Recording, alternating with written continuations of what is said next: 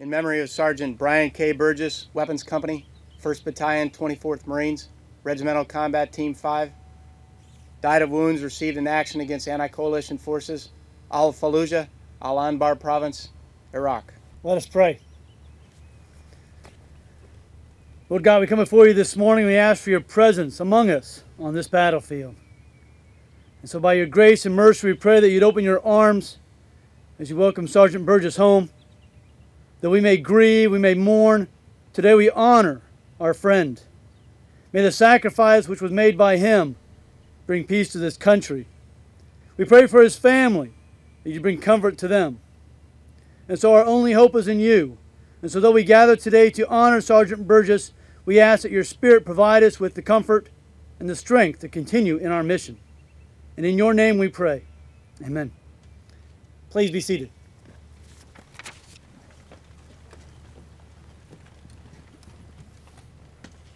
The Lord is my shepherd, I shall not want. He makes me lie down in green pastures. He leads beside me to quiet pools of water. He restores my soul.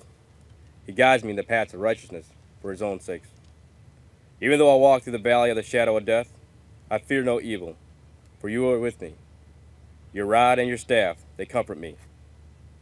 You prepare a table before me in the presence of my enemies. You anoint my head with oil. My cup overflows. Surely goodness and love will follow me all the days of my life, and I dwell in the house of the Lord forever. Amen.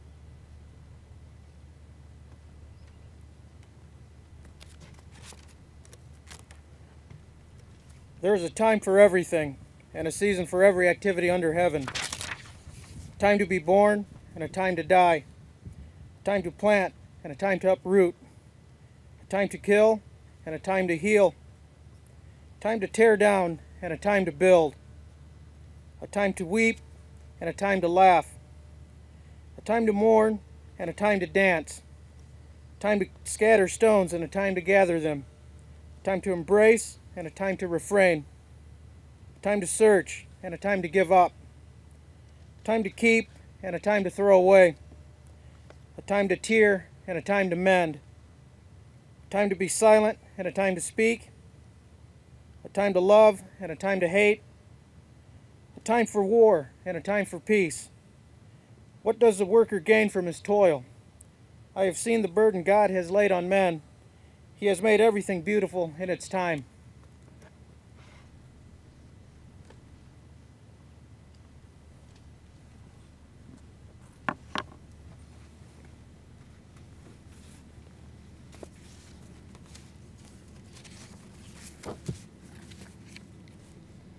Good morning, General Reist, Colonel Nicholson, fellow commanders and sergeants major, and Marines and sailors of Weapons Company, 1st Battalion, 24th Marines. I'd like to thank you for coming this morning to Camp Baharia for the memorial service to honor Sergeant Bryan Burgess. Sergeant Burgess was a simple guy that enjoyed simple pleasures. He was an avid skier in the winter and loved to ride his motorcycle in the summer. If you asked his uncle, Rich Cormier, about him, he would say that Bryan didn't have a malicious bone in his body and that revenge was not in his vocabulary. According to his mother, Bryan held so deep a love for his country that he felt it was worth sacrificing his life for. We know that this is true because Sergeant Burgess was one of the many Marines that volunteered to deploy to Iraq with Weapons Company 124. He was another kid that didn't have to deploy to Iraq, but wanted to because it was the right thing to do. As I drove away from Fallujah Surgical the afternoon that Sergeant Burgess was killed, I tried to figure out what Sergeant Burgess meant to Weapons Company and what would be the impact of his loss. I've grieved with the passing of every Marine from 124 and have tried to quantify the impact of each loss. Cold as that may seem to some, it's the reality that I face as the CO. But what I quickly realized is that the battalion had just lost a Sergeant of Marines. Well, what exactly is a Sergeant of Marines? The Marine Corps promotes corporals to sergeant when we can place a special trust and confidence in the Marine's fidelity and abilities to execute the duties of a sergeant. To break this down, we were talking about the two critical elements of every Marine leader: leadership and professional competence.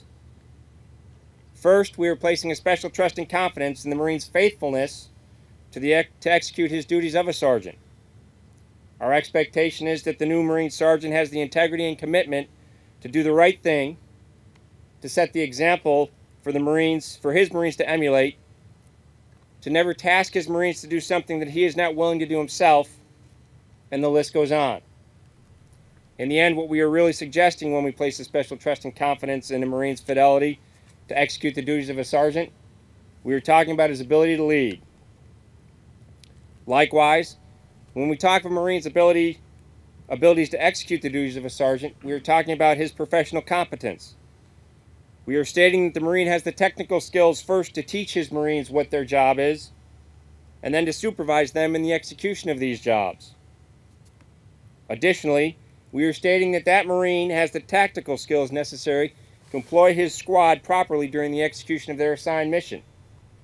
More than just making sure that his Marines know their jobs, the sergeant must have the ability to combine the effects of all of his Marines to meet a single mission and purpose. Sergeant Burgess was the epitome of what I am talking about. He fit the mold of a sergeant of Marines like no other. In talking with his company commander, Major Kramer, there were few in the company that knew more about machine guns or machine gun employment than Sergeant Burgess. Additionally, I have to believe that there are few in Weapons Company whose passing will have as significant an impact as Sergeant Burgess's. He was a teacher, a mentor, and a leader to so many. In other words, he was a Sergeant of Marines. Before closing, I'd ask a favor of all that are present today. I ask that you keep Evelyn and Rex Burgess, Sergeant Burgess's mother and father, in your thoughts and prayers, as their sadness and loss must tower over ours. Today, we mourn the loss of a leader and a friend. They mourn the loss of a son. I have no insider wisdom to pass that will make the pain incurred by the loss of Sergeant Burgess go away.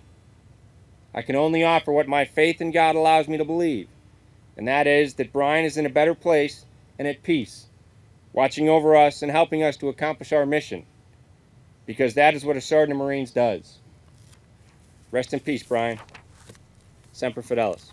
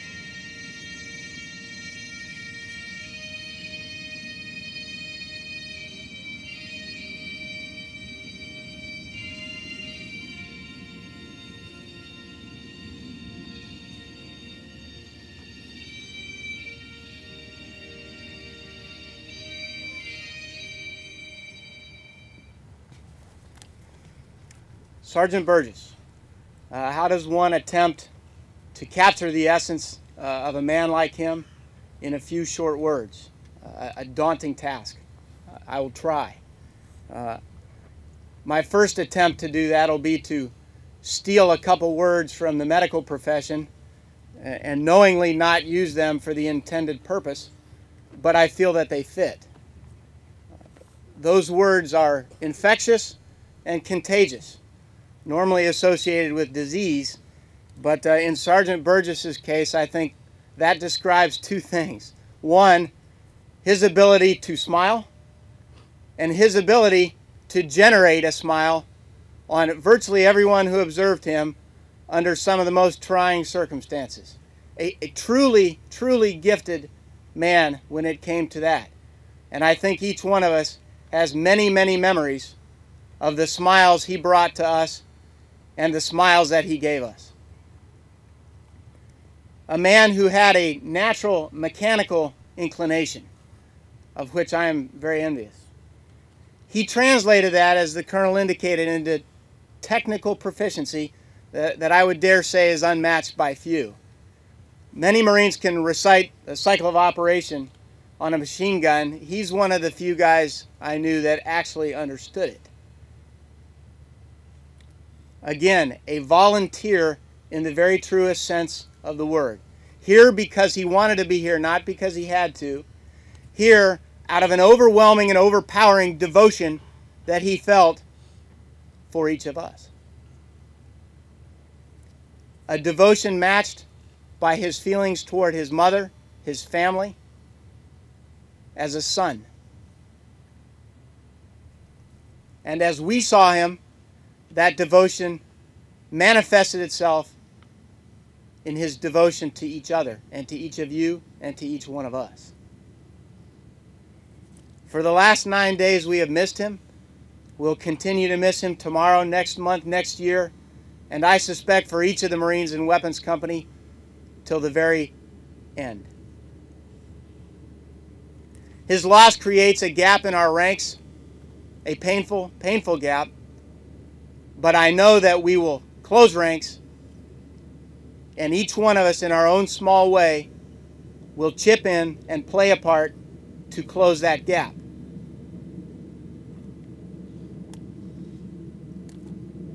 I would ask that each one of us rededicate ourselves, redevote ourselves in respect to the memory of Sergeant Burgess to one another.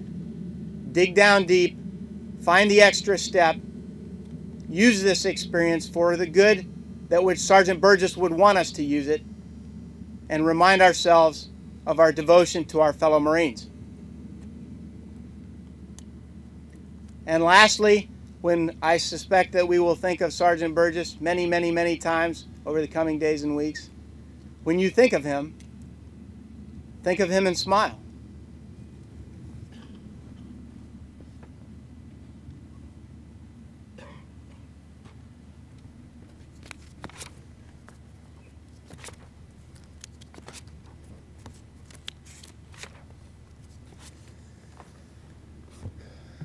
There's so much to say about Sergeant Bryan Burgess.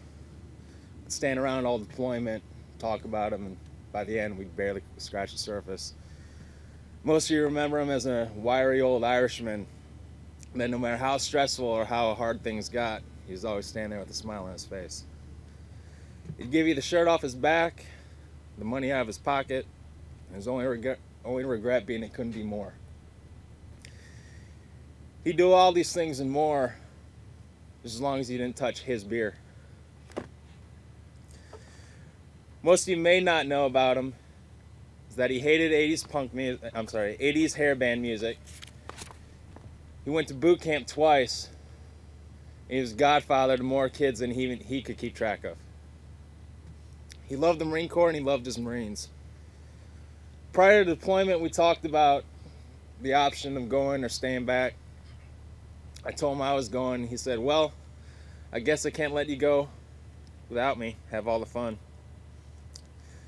Upon arriving to Camp Pendleton, we found out for the first time in 5 years we'd be in different platoons. We shook hands and hugged, not worrying because we know that despite going different paths, our paths would cross again. We were the last two Marines out of the original heavy machine gun platoon who deployed to Africa in 2003. And once again, we have to take separate paths. Only this time we have to say goodbye. Me, Burge, and a few other Marines ate chow together the night before he was taken from us. Shared laughs. Reminisced of stories. And we planned in January of 2008 to go to Australia. I still plan on making the trip, though it won't be the same without him. Bryan taught me many things. Taught me how to be a machine gunner. Though the hardest lesson he had to teach me was tact. Still don't quite have that one down. On the morning of the 9th, I was walking to chow, and I saw Burgess standing on top of a Humvee outside the chow hall. Smile on his face, cigarette in his mouth. He yelled me out, "Yeah, baby," as only he can. Talked briefly before I went inside. On my way back out, came as no surprise. There was Bryan, standing on top of the Humvee, smile on his face, cigarette in his mouth. I made a smart aleck comment about all him ever doing was standing around smoking. He probably sounded off, "That's right." We exchanged a few laughs, and I told him to stay safe and I'd see him out there. Those were the last words I got to say to him. There's no doubt we all have our fond memories of Bryan. He treated everyone the way they'd want to be treated. We can all say we learned at least one hard lesson from him. Be it a lesson in gear accountability, or the harder lesson of how many Irish car bombs is enough. He would much rather us party and celebrate his life as opposed to mourn and cry for his passing. So when we all get back, make sure you have a round for our favorite little Irishman. Bryan was proud of his heritage. He was proud to be an Irishman. He was proud to be a Marine doing what he loved, fighting along us all. Throughout training, we heard the term post-guardian angels. It's been beaten in our heads from day one. Rest assured that on November 9th, 2006, the best guardian angel the Marine Corps could offer was posted. Always smiling, forever watching our backs. It won't be the same without you, Burge.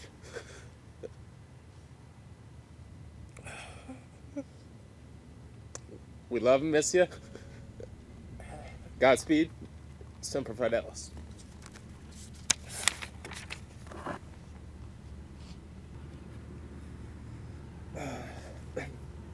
Sergeant Burgess wasn't just an outstanding Marine. He was a friend. Someone who would give every ounce of strength he had. Despite how tired, or how dirty he might have been, he was always there. Always with a smile. Sergeant Burgess had a very kind heart. He was a family man who loved his mother. I can't count how many hours he spent writing letters home to his mother. He'd always talk about the stuff his mother would send him in packages. She was always sending him weird stuff like pictures of leaves and trees back home, but he loved it. She sent him because it reminded him of falls in Michigan, and it was the simple things like that that made him smile. As I mentioned before, Bryan had a very kind heart. Burge would go out of his way for his Marines. I don't know how many hours he spent listening to Marines' problems and offering a kind words of advice. No matter how busy he was, he always took time to help another Marine in need. Burgess was an unselfish Marine. He spent 80% of his free time making sure the 50 cal was in tip-top shape. While the rest of us NCOs would complain about not getting enough free time, Burge would sit down, put in an episode of House in the DVD player, and spend the next 4 to 5 hours cleaning that thing.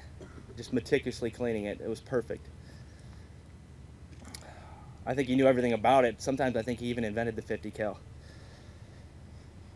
I don't think it'd do Burgess any justice if I didn't mention the fact that he was proud to be Irish. His Irish flag hung proudly above our rack and our hooch. He was the first person to introduce me to the Irish car bomb, which Sergeant Payne already mentioned.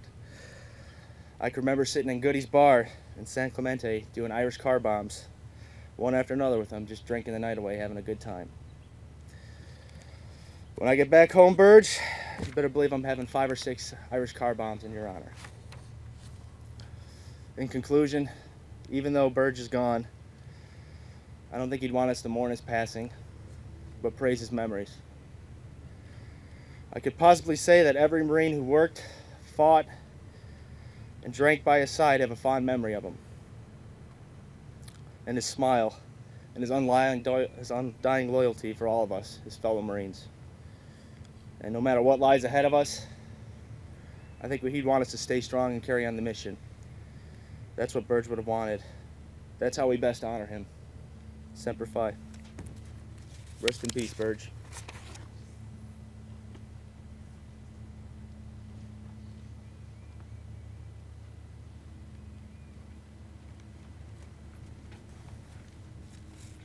Marine's prayer. Almighty Father, whose command is all over all, and whose love never fails, make me aware of thy presence, and obedient to thy will. Keep me true to my best self, guarding me against dishonesty in purpose and deed, and help me to live so that I may face my fellow Marines, my loved ones, and thee without shame or fear. Protect my family. Give me the will to do the work of a Marine and to accept the share of my responsibilities with vigor and enthusiasm. Grant me the courage to be proficient in my daily performance. Keep me loyal and faithful to my superiors and to the duties my country and the Marine Corps have entrusted in me. Make me considerate of those committed to my leadership. Help me to wear my uniform with dignity, and let it remind me daily of the traditions which I must uphold. If I am inclined to doubt, steady my faith. If I am tempted, make me strong to resist. If I should miss the mark, give me the courage to try again. Guide me with the light of truth, and grant me the wisdom by which I may understand the answers to my prayers. Amen.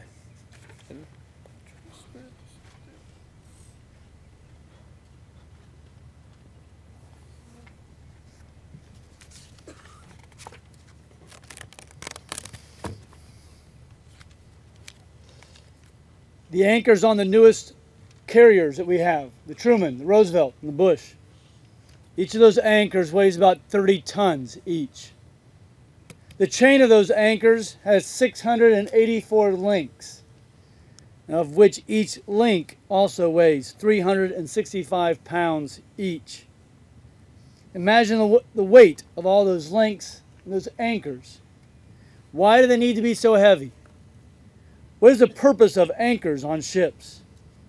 The anchors provide safety to that ship, so that during storms and wind, rain, the current and the waves, they may cause a ship to beat against the shores or rocks or other ships, or be pulled out by the currents. And so using those anchors or securing that ship to moorings keeps the ship from danger. How does an anchor help us in our remembrance of our friend? Let me read from Hebrews chapter 6, verses 18 and 19. We who have fled to take hold of the hope offered to us may be greatly encouraged. And we have this hope as an anchor for the soul, firm and secure. What a good nautical illustration for us today. That we so often may use the word hope. We tend to use it in place of the word wish. Oh, I hope I win the lottery. Or I hope it doesn't rain today. But biblical hope, the kind of hope that comes from faith in God, is about our confidence in God. When the storms of life hit, when the floodwaters rise, when the winds blow, when the problems in our families hit, when our jobs are threatened, or when a friend is killed by the enemy, hope in God will act as an anchor that will keep our faith alive. From Psalm 42, why are you downcast, O my soul? Why so disturbed within me? Put your hope in God. for I will yet praise him, my Savior and my God. The storms may continue. We will continue to see the violence in our missions as long as we are here. That is the calling that we have accepted, that we have stepped up to, that we chose to answer, much like Sergeant Burgess. We have chosen to serve our country, to go where evil exists, to stand up and protect others, and to serve alongside those around you. We serve alongside the most amazing people you will ever meet. And Sergeant Burgess was one of those people to many of you. So may we find hope in God. May we find an anchor that helps us weather the storm. May hope not fail us. May hope remind us not to fail in our mission. And hope will not fail us in our future. Amen. Let us pray. Lord God, we thank you for this time together today. We thank you for the memories that we have of Sergeant Burgess, for his friendship, for his leadership, and for his sacrifice. And so, Father God, we pray that you would keep us safe today, that you would take care of our families back home, and that you would bring our mission here a success. Amen.